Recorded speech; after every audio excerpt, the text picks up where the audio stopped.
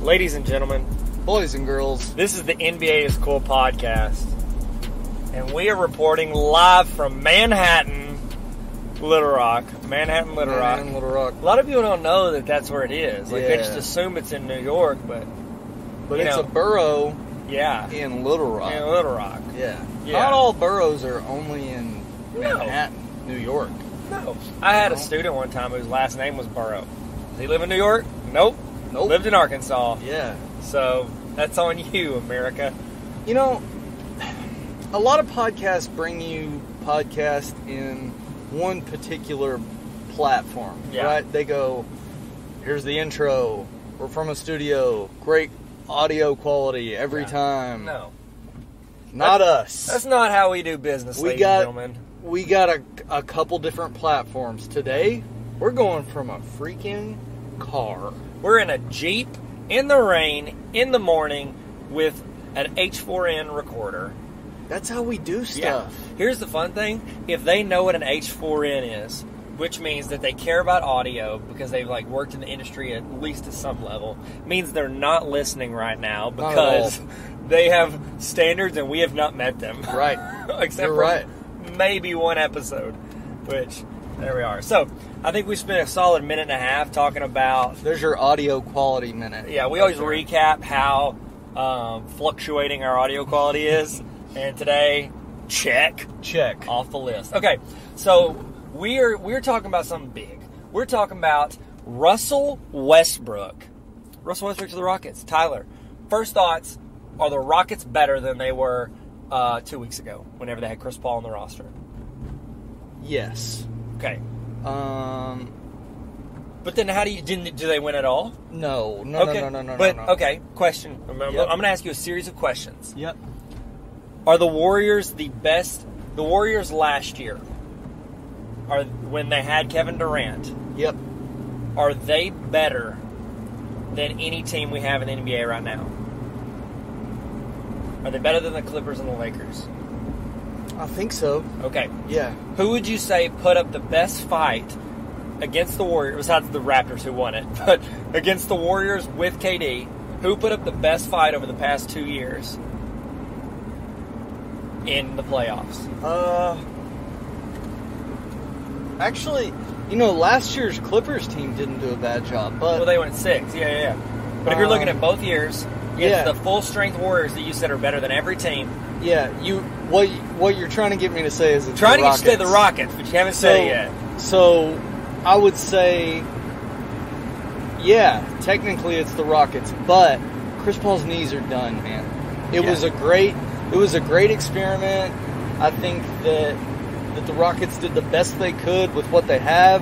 I think that that's a successful endeavor, but Westbrook's better than Chris Paul right now because of his youth, and that's it. Yeah. It's not that much better because Chris Paul, as much as people want to say that he's a hard person to work with in the locker room, and I'm sure that he is, I go back to that clip of Harden smacking his dab away from him. Yeah. Get out of here, dude. Get out of here. Let's make this into a GIF. As much as he is that, he's also a true leader, I think. Because I don't think LeBron's would be friends with a dude like that if he didn't have something to offer basketball wise. And if it's prime Chris Paul, they're awesome. But it's not. He's older. He's much, much older. And I don't know where Chris Paul's going to end up, but they're better with Westbrook. What do you think? I think they're better as well. I don't know how the two highest usage rate guys in the entire league, how they mesh. Then again, I haven't seen how Chris Paul... Well, we didn't see them mesh. It took 2 years, and then they hated each other. So I think that this Westbrook thing is temporary. I think it won't last more than 3 years because both of these guys really enjoy their triple-dubs. And so it's much harder to get a triple-double when you're on the same team as opposed to by yourself with Steven Adams letting you get all the rebounds. And so I think that, which Capella, he's going to get 1.5 rebounds a game as the center because Russell Westbrook's going to be mellowing him out of the paint. I want to talk about Steven Adams for a little bit. Go. He's great, right? He's good. Apparently he dipped the last. I didn't watch every game for the Thunder, but he dipped the last few months of the season last year. I could see that. I could totally see So they're trying to get rid of Adams. There's no question. Okay. But then again, he's got one of the top, I'd say 4 or 5 worst contracts in the league in comparison to what you're getting based on the end of the season. Now, do I think the Celtics could use a big man like Adams? Absolutely. That would be great for the Celtics. I feel like they were trying to get him for a while. Really? Well, they ended up with Cantor, but then again, Cantor can be a liability on defense. Yeah. Then Cantor played with Adams at OKC. That's true. So maybe they just need to bring the band back. Maybe they're like the Bash Brothers from Mighty Ducks 3, you know? Trying to 2 get or the 3. band back together. Was it 2? Yeah. Mighty Ducks 2. I'm sure they were in 3. And they're just... Here's the funny thing. In Mighty Ducks, the guy that plays like the Bash Brother, that like from all three Mighty Ducks, the one dude that's like beating people up, everybody's scared of because he's huge. That is the short, long-haired guy from Daredevil, the TV show. Lenny. That him. is. Yeah. He's never played a strong or athletically capable guy in anything he's ever done except for all 3 Mighty Ducks. It makes you think like, when you're a kid, you'll fall for anything. You think he's actually athletic? Or no! He looks like his best move would be like, hey, can I get that at a venti? Like, that's his most athletic move he does all day. Just going to lay that out. Sorry, whatever your name is, Lenny. So, here's my thought process. With this trade, and the reason I'm bringing this is it's a mathematical thing. Like, greater than, less than. Right. If you think of the greatest team, you think of the Warriors over the past 2 years, okay? They were the best team. Okay, whether they won it or not, them at full strength is a better chemistry, talent, all around. They made it work. Best team. I would say they're better than any team we have this year. We're saying that they should have the Rockets should have beat the Warriors a couple years ago because they got them to Game 7. They're one Chris Paul hamstring away from beating the Warriors 2 years ago. Last year they get them 6 games and just fall apart whenever the Warriors didn't have KD. But still went 6 games, which is more than anybody else went, except for the Raptors that beat them and the Clippers, who also went to 6 games. Okay? Right. So, if we're looking at them, we're saying that team, which has been the greatest challenge to the best team we've seen in the past few years, we are saying that this team is now better than that team, which was arguably the second best team in the league over the past couple years. Well, they lost some pieces. They've lost some which pieces. piece? So you're saying, so you're saying that not just CP, Westbrook, Swaparino. Yeah. So which piece? I mean, they lost some picks, but those future picks weren't really helping them in the playoffs. No. The big guy, the big kid. Capella? They still got Capella and PJ Tucker and Aaron Gordon. Are we sure about that? Yeah, they have them right now. They've chopped them. The NBA is Cool podcast where Tyler number 2 knows nothing. Tyler number 1 knows nothing. I just like that you embraced your number 1 position. I don't like it. It was confusing. I don't like it. You it have was to, Tyler. Do it for the people. Thank you guys for coming to our TED Talk. Yep. See ya. Click. Yeah, they still got them right now. They've been shopping them all summer, but I'm curious to see if they keep them now that they did the CP or the Westbrook trade. I know that they've lost somebody between. They brought back Austin Rivers. They brought back someone else, another guard, I think. Speaking of getting the band back together, Austin Rivers. Yeah. Don't call it a comeback, LL. So, but Westbrook, I don't want to. I think you could, whenever you think about Westbrook, I think you could quickly go, okay, he's bad. I don't want any part of it. Yeah. And I think there's a lot of layers to Westbrook because, man, you have to say something to salute the guy for staying in OKC as long as he did, because you know that guy is a competitor. You know that he has that want to win. You can see it while he plays. You can say a lot of negative stuff about Westbrook. I am the first to do it. I don't want him anywhere near a Lakers uniform. Blah. But he's a competitor, and he's done a lot for OKC, and I think that they made their choice. I think that it was a lot like the Shaq Kobe thing, where OKC had their choice of, hey, do we want KD or Westbrook? And I feel like they kind of went with Westbrook. Well, they did because they didn't. Because KD repeatedly went to central office. They're not a school. Went to the main office, and it was like, hey, get him under control. Like, he doesn't need the ball in the fourth trying to score. He's bricking everything. Like, right. He doesn't need to take over. Like, the coach has to stand up to him. And they were just like, oh, no, we're not going to do that. It's like that one kid you're afraid is going to go off on you if you, like, even correct them a little bit. Like, hey, Johnny, please don't set, Pam's room on fire. I don't know who names their kid Pam. Because I think women named Pam just come out 40 years old asking to see the manager. Right. So. Or they're really terrible characters on The Office. Terrible? Hot take here. You don't like Pam Beasley? No, so I think she's awful. I think she's absolutely awful. Yeah. Like, go back and watch them all. She's the worst, man. Like as a person or as an actor, or well, like no, as the character. Like she puts herself first every single time. Yeah. And exactly. Goes to art school, like yeah. I mean, does she her was never picks gym up early. Yeah. Anyway.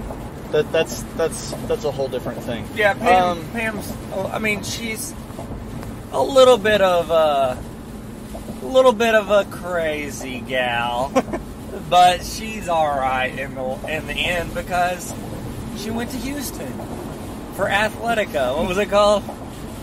Athlete. Athlete.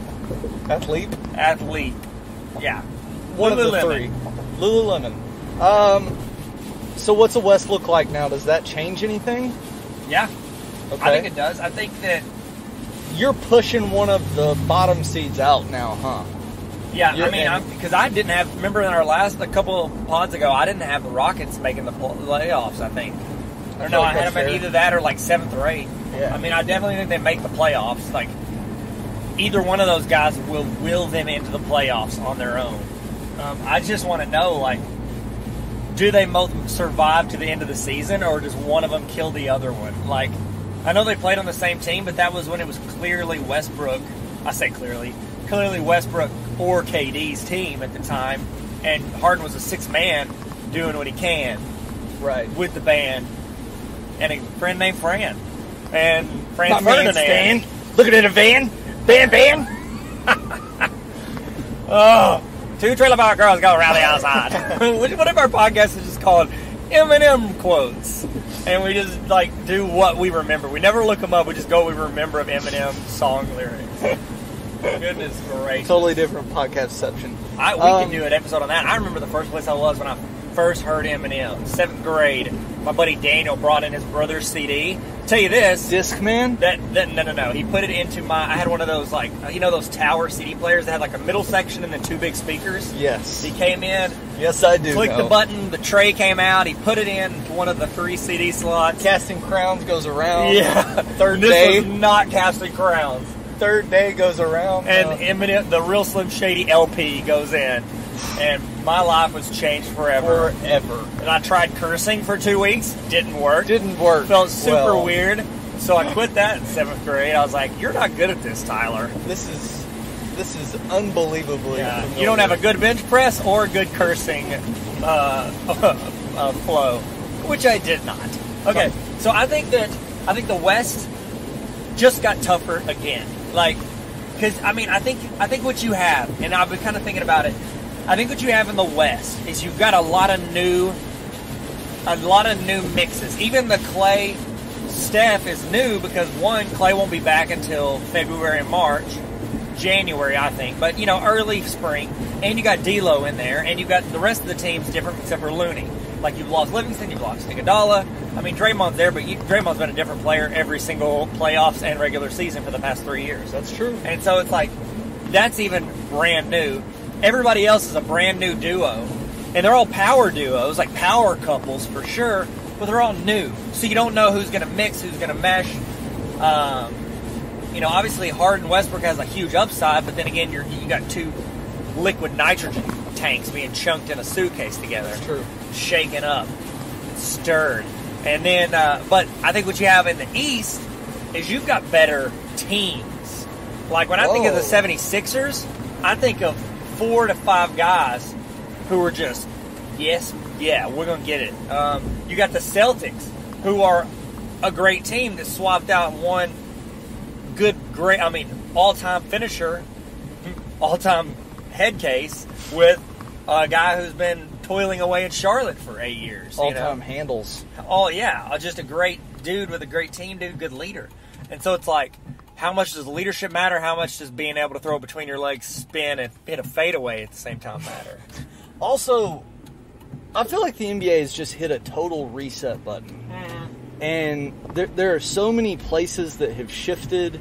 And I saw a stat the other day. Don't know how true this was, and I can't cite my reference. But it's on Wikipedia. Probably on Wiki. Which means it's fine. Which means it's totally fine. 40% of NBA players were free agents this year.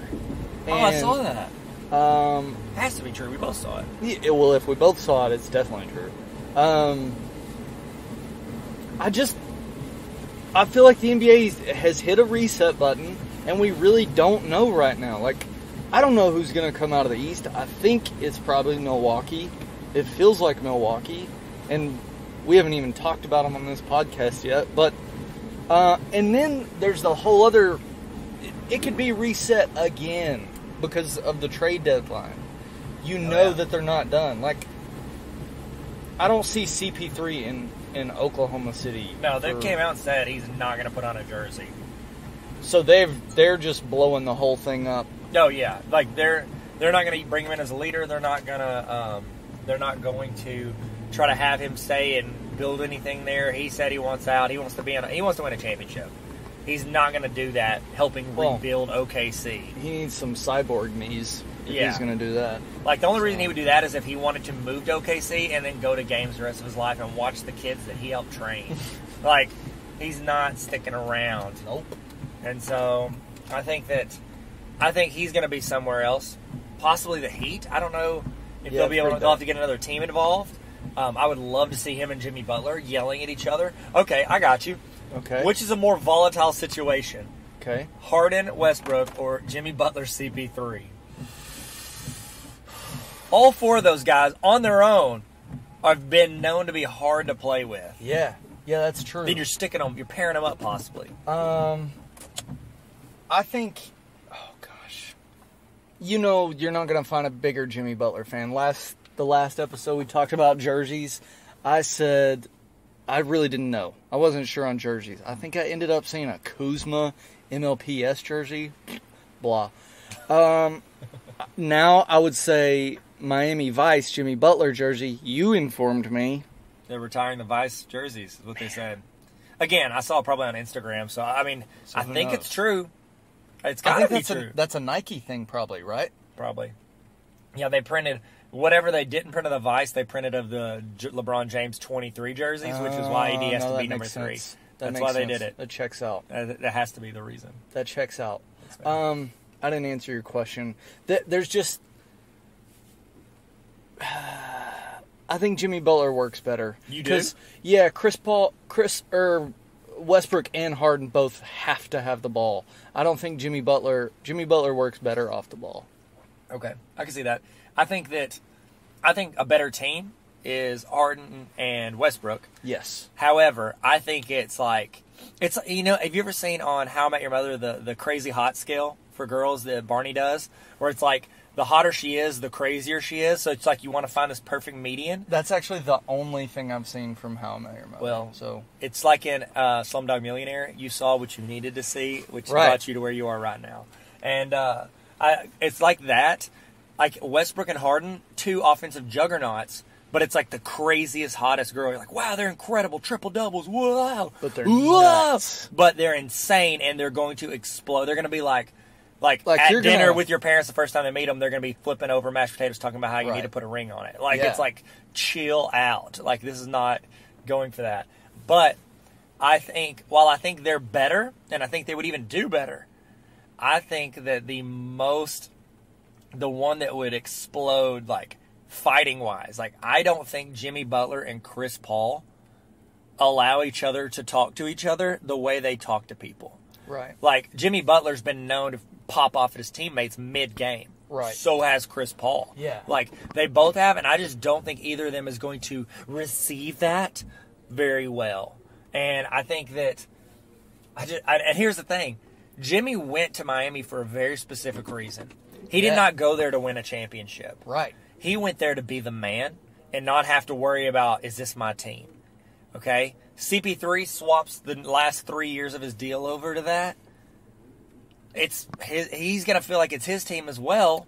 Like, I know he didn't think the Rockets were his team, but he still felt like he was the leader on the team. Right. Because we all heard that one amazing quote by, what is it? That dude, he coached for a while. He coached Harden for a while, and he said, James Harden was a bad leader. He said he could not lead J.R. Smith to a club with a bottle Brooks? of Hennessy.